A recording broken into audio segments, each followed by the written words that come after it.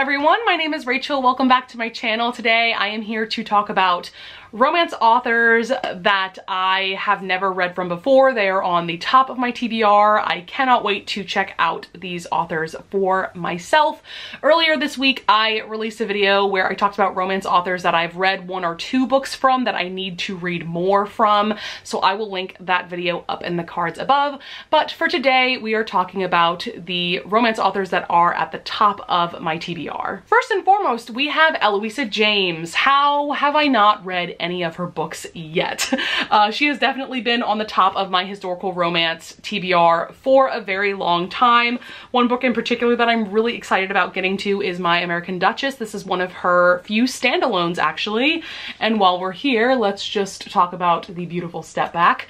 But this one I know is about this woman who has like been betrothed twice, I think, and those betrothals have fallen through, so people think that she's cursed. So from what I understand, she has traveled from England to the United States where she meets our hero, so that one sounds really great. I'm really looking forward to reading her Wilds of Lindo Castle series. This series has quite a few books at this point. This is technically book one, which is Wild in Love, one of my absolute favorite stepbacks of all time, just absolutely stunning. But there's actually a prequel novel, which is My Last Duchess, which is about the parents of the kids that the main part of the series covers, which is really, really cool. I've heard that this series kind of has Bridgerton vibes going on. I've heard that Eloisa James in general kind of has like Julia Quinn vibes, maybe even a little bit of Tessa Dare. I don't know. I've heard quite a few other authors' names thrown around when people talk about Eloisa James, so really looking forward to finally checking her out at some point. Next up we have Autumn Gray. This is an author that I think I heard about from Brie from In Love and Words. There is a trilogy that she wrote called Desolate, or I think it's like the Grace trilogy. This one sounds really interesting because it is about a hero who is preparing to be a priest, but then he meets the heroine, so things get very complicated and angsty from there. Another book that I've heard really great things about by Autumn Gray is Fall Back Skyward. I don't really know what this is about, but I think that the cover is absolutely stunning. Next author I want to bring up is Emma Scott. I think she's most well known for her Full Tilt duet. I think I have both of these books on my Kindle. I think I bought them when they were on sale for like 99 cents or something like that, so I definitely need to get to these.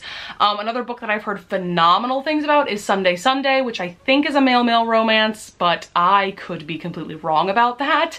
Emma Scott is actually another author that I've heard Brie rave about quite a bit, but I know a lot of people that adore this author, so really excited about that. Next up we have Nikki Sloan. So there's quite a few books that I'm really looking forward to checking out. The first one is The Initiation, which is book one in a series by her. I've just heard that the plot of this is absolutely bonkers. Like, The Initiation itself is insane. I think this is a billionaire romance. Also there's the series by her that includes like The Doctor, The Architect, and The Pool Boy. Really looking forward to all three of these books, but Samantha from Books with Samantha recently did a video where she talked about how The Pool Boy is her new like favorite book of all time, so that's really exciting to me. From what I've heard about Nikki Sloan, it sounds like she kind of gives similar vibes to Katie Robert, which you guys probably know by now. Katie Robert is one of my absolute favorite erotic romance authors, so really looking forward to checking her out. Next up we have Sophie Lark. The book on my TBR from her is Brutal Prince, which is book one in a mafia romance series by her. This woman is like the mafia romance queen. I think she has written several romance series at this point. I think they're all available on Kindle Unlimited. I actually bought the audiobooks for I think the first two books in this series when Audible was doing like a super sale. Like most of their audiobooks were like 80% off or something like that, so I think I got the first couple of audiobooks for like $5 or something ridiculous like that. But I've heard awesome things about Brutal Prince in particular. It's like a hate to love, marriage of convenience kind of deal going on that's pretty common with mafia romances, but I've heard that this one is just really fun, so really looking forward to checking out Sophie Lark. I know that Jen from the Book Refuge absolutely adores everything that this woman writes. romance. So yeah, I have a feeling that I'm going to enjoy her work as well. And we have Megan Quinn, who I believe writes rom-coms from what I understand. I'm really looking forward to reading her Brentwood Boys series, which is a series all about baseball players. And I believe most, if not all, of her books are on Kindle Unlimited as well. But I've heard really great things about most of the books in this series. The ones that I'm really looking forward to are The Lineup and The Change Up. Bree has also been raving about Megan Quinn, and what's funny is that actually her dad reads romance novels, and she started reading Megan Quinn because her dad adores Megan Quinn, which I think is just so fun. So really looking forward to checking her out. It just sounds like her books are a really fun time. Next up we have Brianna Hale. There's a couple of books by her that I'm really looking forward to reading. The first one is The Ringmaster. Sounds like a romance centering around the circus, right? And then she also has this duet. I believe book one is called Come to Daddy, and the second one is Lap of Luxury. I can't even tell you the synopsis anymore, but I remember hearing Lacey from Lacey Book Lovers talking about this duet, and the plots of both of them just sounded so good that I like immediately bought them for my Kindle. And from what I also recall is that you do have to read this duet in order, from what I understand. Next up we have Pam Godwin. So Pam Godwin is very well known for writing pretty dark romances, so I'm going into her backlist kind of hesitant and with caution, but there are two books in particular of hers that I'm really interested in. The first one is Sea of Ruin. I actually bought the ebook of this one, and I also bought the audiobook. I think it was on sale or something, if I'm not mistaken. This is just a really dark historical romance. I believe it's also a pirate romance. I think there's a messy love triangle going on. I know that there is content warning for things like sexual assault, so definitely go into this book with some caution, but I've just heard so many people rave about this book that I need to check it out for myself. Another book of Pam Godwin's that I'm really interested in is Lessons in Sin, which I believe is her most recent release, which, as you can probably tell from the cover and the title, it is a romance involving a priest and then I believe like an 18-year-old, a teenager who goes to the school that he teaches at.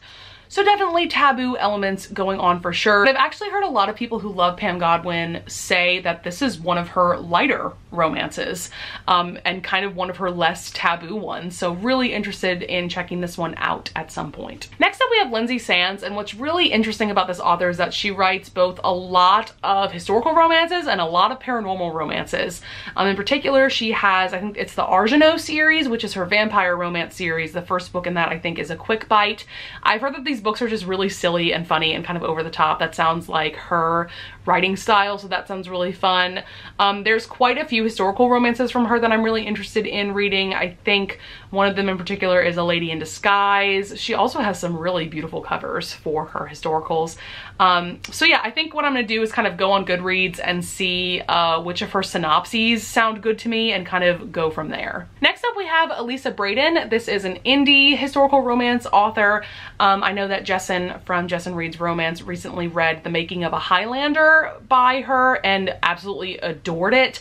There's a couple of other of her backlist books that sound really good to me. I actually think I have a couple of her books that I bought off of Kindle when they were on sale for like 99 cents or were free or something like that. So I definitely have quite the backlist to go through for sure. And actually a lot of her audiobooks are on Hoopla, and I think a lot of her books are on Kindle Unlimited, but I could be wrong about that. And last but certainly not least, we have Katie Wilde. So this is an author that she reminds me a lot actually of Ruby Dixon, and I think the two of them are actually good friends in that she writes just a ton. I feel like she's constantly coming out with a new book, but also it sounds like she writes kind of bonkers and out there romances just like Ruby Dixon does. First and foremost, I really want to read, I think it's The Midwinter Mail Order Bride, which is a fantasy romance novella. I've heard nothing but phenomenal things about that one. Also, we have The Teacher's Pet Wolf. I can't tell you the plot of this one anymore. I really don't remember, but I remember when somebody was talking about this book on BookTube that I immediately added it to my Kindle Unlimited wish list. So it just sounds like her books are a really fun time. Again, similar to Ruby Dixon, so really looking forward to checking her out at some point. All right, guys, that's going to be it for some romance authors that are on the top of my TBR. Definitely let me know in the comments below if you have read from any of these authors or if you have any favorite books of theirs. I would definitely love to hear some recommendations from you guys. All of that being said, I would love it if you would leave a like and subscribe, and I thank you in advance if you do, and I will see you guys in the next video. Bye!